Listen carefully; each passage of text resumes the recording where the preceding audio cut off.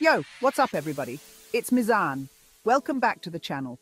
Today, we're diving headfirst into the beautiful island of Koh Samui, a place that holds a special place in my heart.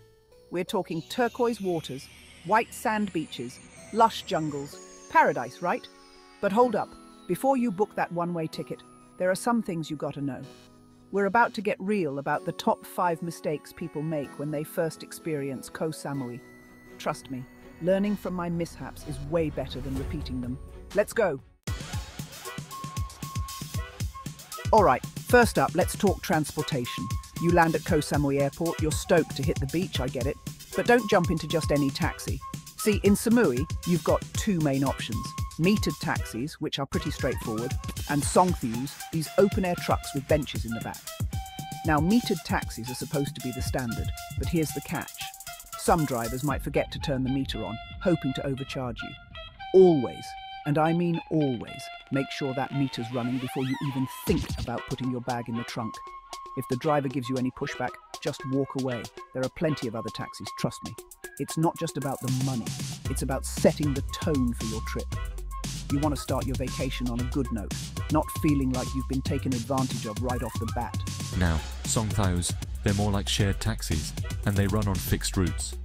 Think of it like a local bus system. These are super convenient for short distances, and they usually cost a flat fare depending on the distance. But again, be careful. Some drivers might try to inflate the price for tourists. Do your research, ask a local, or check online forums to get an idea of the standard fare. Don't be afraid to negotiate a bit, but if a driver seems shady or insists on an unreasonable price, just walk away. It's better to be safe than sorry. Another tip is to have small bills and change ready. Drivers might claim they don't have change for larger bills, which can be another way to overcharge you. Also, if you're traveling with friends or family, consider splitting the cost of a private taxi. It might end up being more economical and comfortable than taking multiple songthaews. Lastly, always have a map or GPS handy. Some drivers might take longer routes to increase the fare. Knowing your route can help you avoid this. And remember, a little bit of preparation can go a long way in ensuring you have a smooth and enjoyable trip. So, keep these tips in mind, and you'll be well on your way to having a fantastic time in Koh Samui. Safe travels. Okay, real talk. The roads in Koh Samui are not for the faint of heart. If you think you can handle it, think again. I'm talking steep hills, blind corners, and drivers who seem to operate on a whole different set of traffic laws. It's like a roller coaster, but without the safety harness. Look, I'm all for adventure, but when it comes to driving in Koh Samui, I'm going to be straight up. Unless you're an experienced driver with nerves of steel, just don't do it. Seriously. The roads here are not just challenging, they're downright treacherous. The risks far outweigh the convenience. Imagine navigating through narrow lanes with sudden drops and unexpected turns. It's not just about your driving skills. It's about anticipating the unexpected. If you absolutely have to drive, be extra cautious. Double-check everything, and always be on high alert. Stick to the speed limits, and I mean actually stick to them. Speeding here is a recipe for disaster. Be prepared for anything. People pulling out of nowhere, sudden stops, and unpredictable maneuvers. Dogs sleeping in the middle of the road, chickens crossing without a care in the world, you name it. The roads are shared by everyone and everything. And whatever you do, don't drive at night if you can avoid it. The darkness adds another layer of danger. The roads are poorly lit and visibility is even worse. Potholes and obstacles become invisible hazards. Trust me, it's not worth the risk. One wrong move and you could find yourself in a very precarious situation. Do yourself a favor and rent a scooter instead. It's a much safer and more practical option. It's way cheaper, easier to navigate, and let's be real, it's all part of the Koh Samui experience, right? Plus, you get to enjoy the scenic views and the wind in your hair. It's the perfect way to explore the island without the stress of driving a car. You can easily park your scooter near local markets, beaches, and other attractions. It's convenient and adds to the adventure. Plus, you'll have more opportunities to interact with locals and truly immerse yourself in the culture. So ditch the car, hop on a scooter, and enjoy everything Koh Samui has to offer. You're walking along the beach, the sun is shining, the water is calling your name, and suddenly you see it.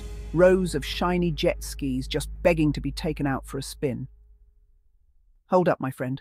Don't let the excitement cloud your judgment. It's easy to get swept up in the thrill of the moment, but a little caution can save you a lot of trouble. Local resident. Here's the deal. Some, not all, but some jet ski rental companies are notorious for pulling this scam where they'll claim you damaged the jet ski even if you didn't.